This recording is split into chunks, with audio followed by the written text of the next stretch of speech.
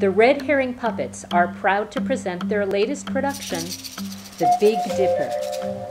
Through stories from diverse cultures, students learn how the Big Dipper can be used as a calendar, a compass, and a clock.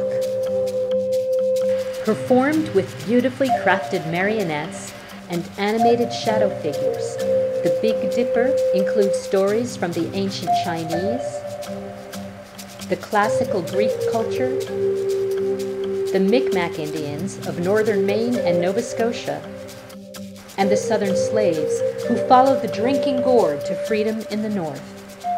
I'm Patty Lyda-Long. I teach third grade presently at Charles C. Bell Elementary. I've taught first, second, third, fourth, and sixth.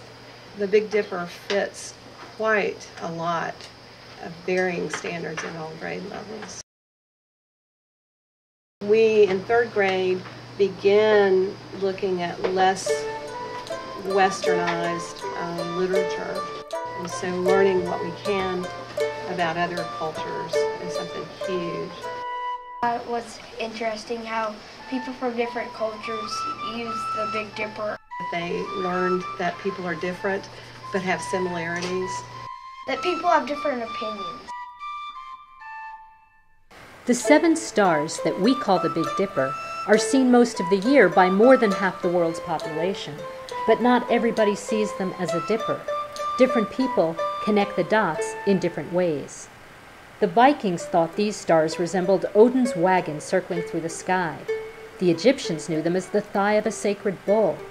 The English saw them as a great plow signaling the harvest season, while the ancient Hindi called them the 7 Rishi, or wise men. The Chinese saw the chariot of Wen Chang, the god of literature, and his assistants. The science curriculum has a lot to do with the Earth, Moon, and Sun, and the Big Dipper certainly filled that standard easily. We use some in math, reinforcing patterning. I like the shadow screen because it showed pictures of what you guys were talking about. Peg-Leg Joe and Harriet Tubman and all those names that came up in the Big Dipper story were people that third graders are familiar with and fourth graders study. When I was about ready to leave this slave plantation, Peg-Leg had a map to freedom. It was a song he had to put in memory, which was handy, because as a slave we was not allowed to learn to read. Follow the drinking gourd, follow the drinking gourd, for the old man's waiting for to carry us to freedom if you follow the drinking gourd.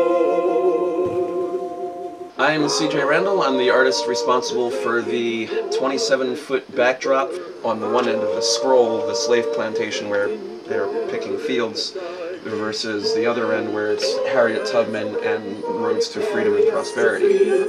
Follow the drinking gourd.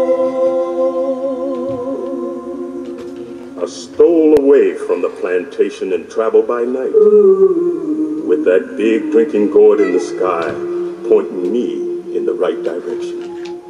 Pointing to the North Star of freedom. There is a soul to the music, and you can feel that these are songs that were meant to carry people through hard times. Follow the drinking gourd. Follow the drinking gourd. All of it has to do with technology evolving and how it was used at home. And so it was an easy task to make a connection to the past and the future and our present time and how we use technology today and the differences in the compasses and clocks today versus having to use the stars. We were talking about measurement and using non-standard measurements, and so using the clock was great. The study guide was written very, very well in the sense that when we went to the production, the kids understood completely the story behind each of the vignettes. I know that the Big Dipper is the mama bear and the Little Dipper is the little bear. In school, how the puppet just jumped up and flipped inside out. It is a superb production. The colors, the set, the accents of the actors, everything brought the entire puppet show to life. Late one spring, as I made the cold winter chill begin to soften, a mother bear awakened from her long winter nap. Just as far as a theatrical performance and a wonderful, authentic experience for kids to have, you can't beat it.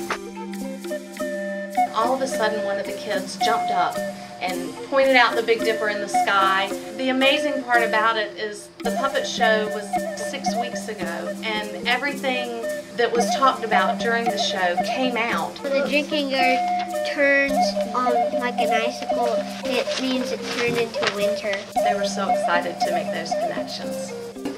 When kids finally make connections like this, that's the point of teaching, and it brings joy. And that's really one of the better things you can do for a child, is to pique his curiosity. Seeing kids just getting so excited about something, that's just what it's about.